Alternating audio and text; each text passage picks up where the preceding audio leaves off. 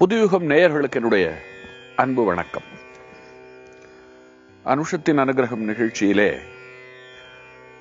இன்றைக்கு நாம் ஒரு எழுத்தாளர் வாழ்விலே அவருக்கு நேரிட்ட ஒரு அனுபவத்தை நாம் தெரிந்து கொள்ள இருக்கிறோம். அவர் எழுத்தாளர் மட்டுமல்ல, ஒரு மிகப்பெரிய பத்திரிகையாளர், தமிழகம் நன்கு அறிந்த மிக பிரபலமான சிந்தனையாளர் திரு சாவி அவர்கள்தான் நான் குறிப்பிட்ட அந்த பத்திரிகையாளர். திரு சாவி அவர்கள் பெயரிலேயே சாவி என்று ஒரு பத்திரிகை நெடுங்காலம் வந்தது. முன்னதாக தினமணி கதிர், குங்குமம் போன்ற இதழ்களிலே அவர் ஆசிரியர் பணியாற்றியவர். அவராலே உருவாக்கப்பட்ட பல பத்திரிகையாளர்கள் இன்றைக்கு வெற்றிகரமாக பத்திரிகை துறையிலே திகழ்ந்து கொண்டிருக்கிறார்கள். பல புதிய எழுத்தாளர்களை அவர் தான் வாழ்ந்த காலத்திலே தன்னுடைய பத்திரிகைகளின் மூலமாக உருவாக்கினார். மிக ரசமான ஒரு மனிதர். அவருக்கு காஞ்சி பெரியவரின் பேரிலே ஒரு மிகுந்த பக்தி, மரியாதை. இந்த உலகத்திலே எத்தனையோ மடாதிபதிகள், எவ்வளவோ சாமியார்கள், எவ்வளவோ சன்னியாசிகள், சித்த புருஷர்கள் இருந்தாலும் சில பேரிடம் மட்டும் நமக்கு ஒரு தனித்த ஈடுபாடு ஏற்பட்டுவிடும். அதற்கு அவர்களுடைய தோற்றம் காரணமா, பேச்சு காரணமா, அல்லது அவர்களை பற்றி கேள்விப்படுகின்ற விஷயங்கள் காரணமா என்றால் எல்லாம் தான். திரு சாவி அவர்களுக்கும் மகா பெரியவர் பேரிலே மிகுந்த மரியாதை. அவருடைய வாழ்க்கையில அவருக்கு எப்பொழுதெல்லாம் மனச்சஞ்சலங்கள் ஏற்படுகிறதோ அப்பொழுது சென்னையிலே இருந்த அவர் காஞ்சிபுரத்திற்கு போய்விடுவார். அல்லது பெரியவர் எங்கே இருக்கிறாரோ தேடி போய் அவரை தரிசனம் செய்து அவரிடம் பிரசாதம் வாங்கி கொண்டு அப்படியே அவரோடு பேச நேர்ந்தால், சிறிது நேரம் பேசிவிட்டு வந்தால் அவருக்கு ஒரு ரொம்ப திருப்தியாக இருப்பது மட்டுமல்ல, சஞ்சலங்கள் நீங்கி ஒரு தெளிவும் ஏற்பட்டிருக்கிறது.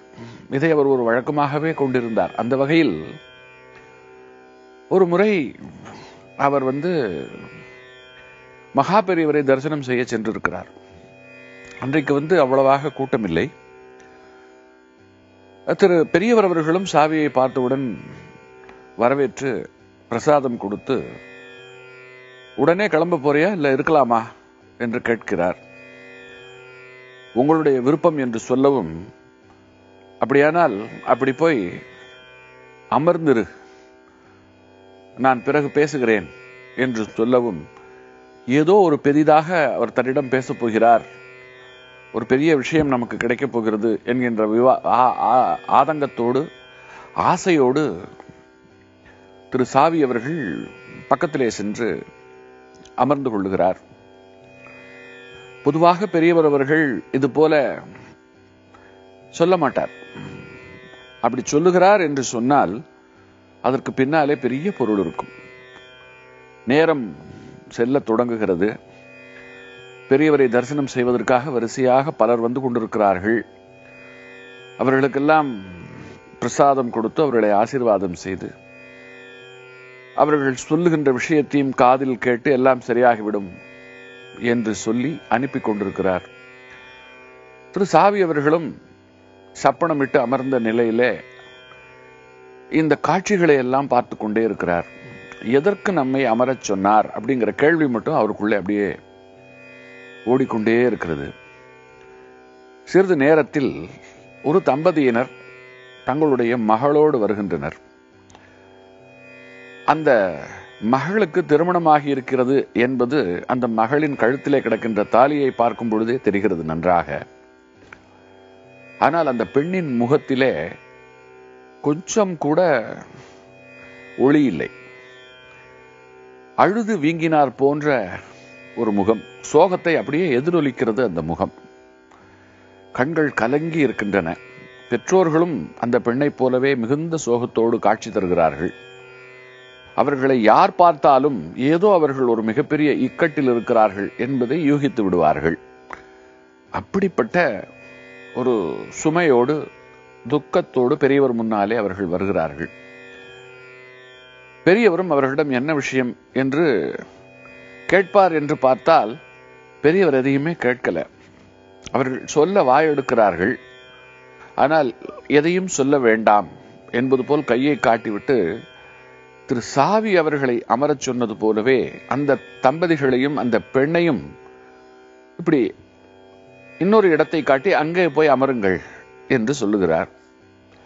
அவர்களுக்கும் ஒன்றும் புரியல. இருந்தாலும் பெரியவர் சொல்லுகிறார், காரணம் இருக்கும் என்று அவர்களும் போய் அங்கே விரிக்கப்பட்டிருக்கக்கூடிய ஜமக்காலத்திலே அமர்ந்து கொள்ளுகிறார்கள். ஒரு 5 நிமிடம் சென்றிருக்கும். அதற்குள் இன்னும் பலர் வந்தனர், தரிசனம் செய்தனர், சென்றனர். இந்த பக்கம் சாவி அவர்கள் எதற்கு உட்கார சொன்னார் என்று தெரியாமல் உட்கார்ந்து கொண்டிருக்கிறார். அதே போல சோகமாக வந்த தம்பதிகளும் அந்த தம்பதிகளுடைய மகளும் அதே போல அமர்ந்து கொண்டிருக்கிறார்கள். இப்பொழுது இன்னொரு தம்பதியினர் பெரியவரை தரிசனம் செய்வதற்காக வருகின்றார்கள். அப்படி வருகின்றவர்களோடு அவர்களுடைய பிள்ளை வருகிறான். அவனை பார்க்கும் பொழுதே நல்ல மாப்பிள்ளை முறுக்கு தெரிகிறது. அவர்களை பார்த்த மாத்திரத்தில் இங்கே அமர்ந்து கொண்டிருந்த இந்த தம்பதிகளுக்கு, அதாவது பெண்ணோடு வந்த தம்பதிகளுக்கு அதிர்ச்சியாகிறது. அவர்கள் அப்படியே திகைத்து போய் பார்க்கிறார்கள். உண்மை என்னவென்றால் இந்த பிள்ளைக்கும் இந்த பெண்ணுக்கும் தான் திருமணமாகி இருக்கிறது. ஆனால் இந்த பெண்ணை இப்பொழுது எனக்கு பிடிக்கவில்லை என்று சொல்லி விவாகரத்து செய்யும்படி தூண்டி இருக்கிறார் அந்த பெண்ணுடைய கணவனான இந்த பிள்ளை. இப்பொழுது யார் விவாகரத்து செய்ய வேண்டும் என்று சொன்னார்களோ அவர்களும் பெரியவரை பார்ப்பதற்காக வந்திருக்கிறார்கள். ஒரு பக்கம் திரு சாவி அவர்கள், இன்னொரு பக்கம் பெண்ணும் பெண் குடும்பத்தாரும், மூன்றாவதாக இப்பொழுது பிள்ளையும் பிள்ளை குடும்பத்தாரும் வந்திருக்கின்றார்கள். இவர்கள் யாரும் இன்னும் எந்த பிரச்சனையையும் வாய்விட்டு பெரியவரிடம் சொல்லவே இல்லை. சொல்லாமலே அங்கே என்ன நடந்தது என்பது பெரியவருடைய தீர்க்க தரிசனத்திற்கு தெரிந்திருந்தது.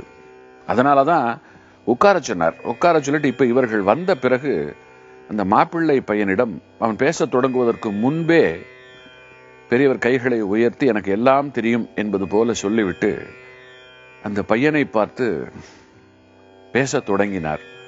அது சாதாரண பேச்சல்ல. அந்த பேச்சு ஒரு அற்புதமான அறிவுரை. அந்த அறிவுரையை தொடர்ந்து அதற்கு பிறகு என்ன நடந்தது, எதற்காக சாவியை இருக்க சொன்னார், இவைகளெல்லாம் நமக்கு தெரிய வேண்டும் என்றால் நாளை காலை வரை நீங்கள் பொறுத்திருக்க வேண்டும். நாளை காலை சந்திக்கிறேன். காஞ்சி நகர் உரையும் காமகோட்டி குருவே, காமகோட்டி குருவே, காமகோட்டி குருவே.